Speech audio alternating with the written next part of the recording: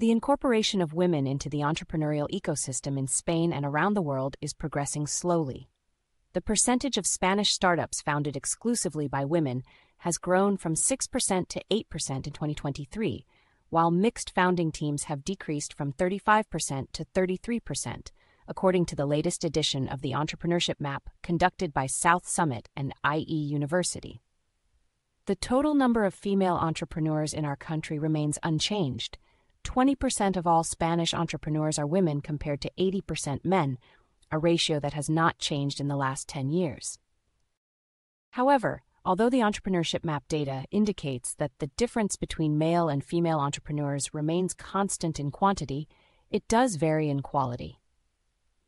Of the 11 startups that have emerged as winners in the history of the startup competition at South Summit Madrid, 4 have at least one woman as a founder. This represents a 36% share of the total global winners.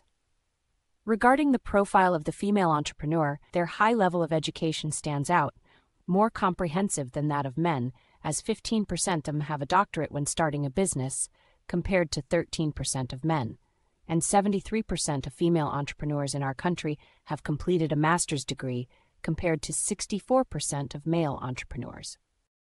In terms of age, the average is 35 years old. 43% of them are serial entrepreneurs, compared to 61% of men, and 45% come from working at another company, with only 7% coming from a startup.